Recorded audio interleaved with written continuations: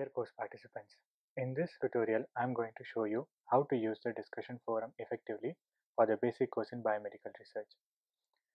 For this example, let us see lecture 1. After you have completely watched the lecture, go through the course materials, learning objectives, example accompaniments and lecture handouts, Frequently asked question. reading and resource materials. After you have gone through all the materials, if you have any query, scroll to the top where you will find the Ask a Question button. Click on the Ask a Question button. This will take you to the discussion forum. Here you can see a number of threads have been created for each lecture. Go scroll down and find the lecture which is appropriate for you. Click on lecture 1.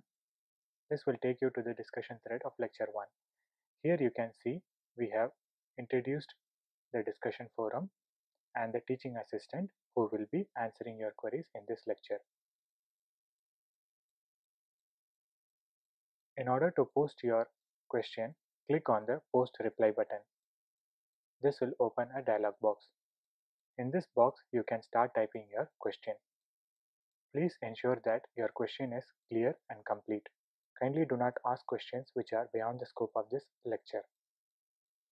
After you have typed your question, click on the Post button.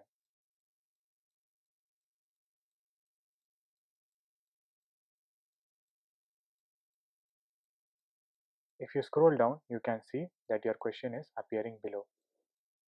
The teaching assistant will view your question and will answer your question, which will appear below your question.